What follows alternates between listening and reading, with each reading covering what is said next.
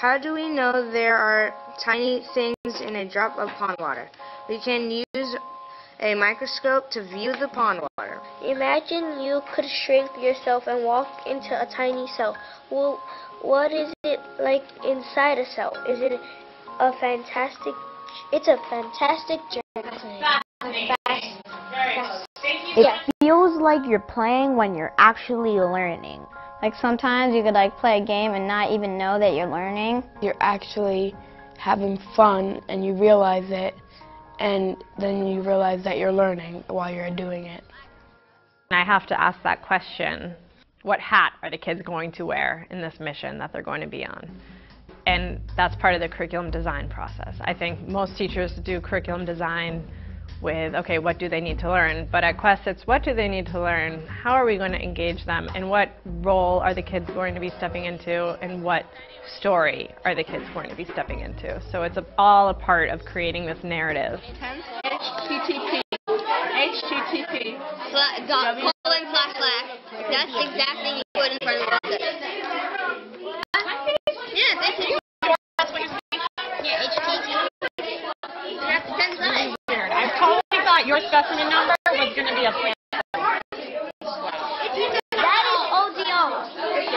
ODO. Your life switch is red. DE.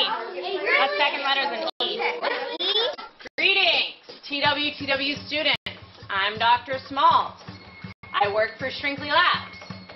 I am honored to say you are invited to compete in the 2013 Shrinkley Labs Cell City Design Competition. The Need to Know is created by this cast of characters. There's a teeny little doctor named Dr. Smalls, and he has shrunken himself and put himself inside of the body of one of his patients because he was trying to find out what this mystery disease was. And in shrinking himself, he lost all of his medical vocabulary, and he sends my students a communique. So the need to know is help get me out of this body I'm trapped and help cure my patient. So it's actually completely ridiculous.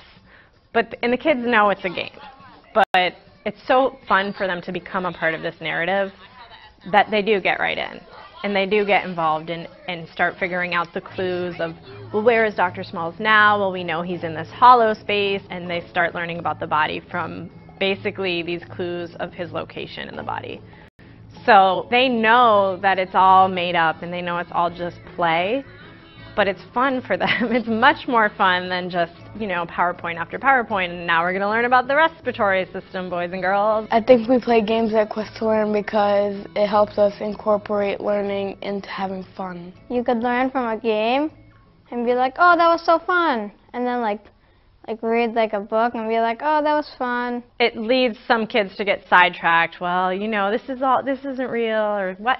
I don't care about Dr. Smalls. But for 99% of the kids, it's they're totally in.